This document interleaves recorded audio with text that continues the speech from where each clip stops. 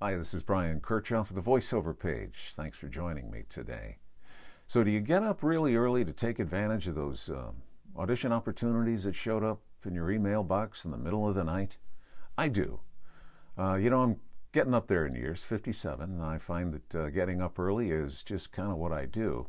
So, after a few cups of coffee and some voice exercises to wake up the voice, I run down to the studio and I can start recording as early as, say, 6 or 6:30 in the morning.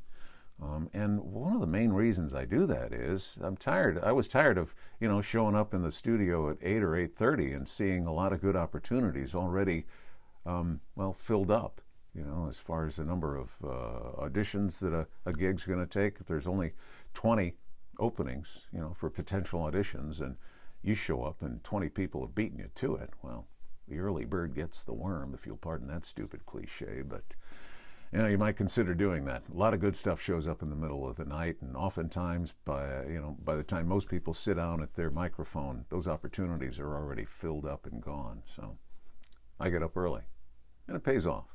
It's Brian Kirchoff at the Voiceover page, and we'll talk again tomorrow.